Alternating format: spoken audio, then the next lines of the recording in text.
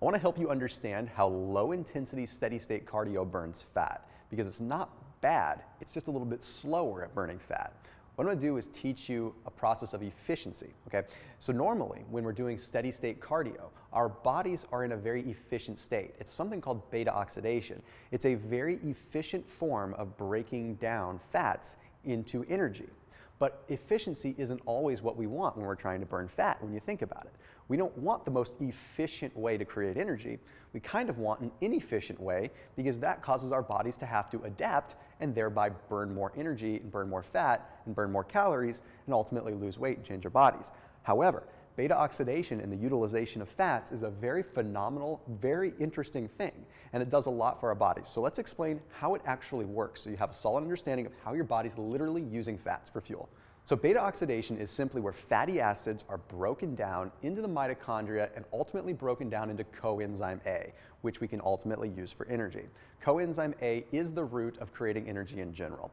Okay, but let me tell you about how the fatty acids are transported and how this process works, and then it will all make a little bit more sense. So it starts with a fatty acid molecule that comes from dietary fats or whatever the case may be. These fatty acids conjugate with coenzyme A in what is called the cytosol. Okay? The cytosol is just the aqueous portion of a cell. If you visualize a cell and you look at a diagram of a cell, you'll see that there is a liquidy portion in the center of the cell. That is the cytosol. So what happens is the fatty acid conjugates with coenzyme A there, and it creates something known as fatty acid acyl-coenzyme A. This fatty acid acyl-coenzyme A is then modified by something that a lot of us know as carnitine. Maybe you've taken an L-carnitine supplement before and you've just believed that it helps you burn more fat. Well, now you'll probably understand how that actually works. The L-carnitine reacts with the fatty acid that's already been conjugated, and it carries it into the mitochondria. So that carnitine literally is a transporter to get it into the inner membrane of the mitochondria where we create energy.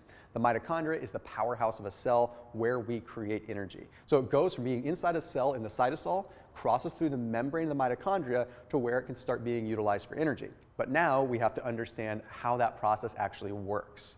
So I want you to visualize the fatty acid breakdown like a March Madness bracket or like a sports betting bracket or something like that. So you end up having this long-chain fatty acid. This long-chain fatty acid that's inside your mitochondria, and it starts breaking down. It breaks down through dehydrogenation. So it means that hydrogen molecules are removed. Those hydrogen molecules are removed and water is added in. Then this cleaving process occurs. So you've got this fatty acid that's been modified a little bit, and then a portion of it gets cleaved off. The end of the fatty acid gets cleaved off, making a shorter fatty acid. That fatty acid goes to the top of the cycle and starts the process again, where hydrogens are removed, water is added, and a portion cleaved off becomes even smaller.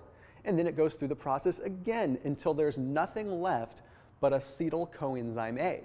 So when I reference it like a sports bracket, it literally is like that. It starts like a total wide funnel at the top, breaks down more, breaks down more, breaks down more, until you're left with nothing but acetyl-coenzyme A, which is pure energy. And this process is very unique, and it obviously involves oxidation, where it requires oxygen, it requires dehydrogenase to remove hydrogen. Very complex process, yet it yields a lot of energy. So now I'm going to explain how this works when it comes down to steady-state cardio.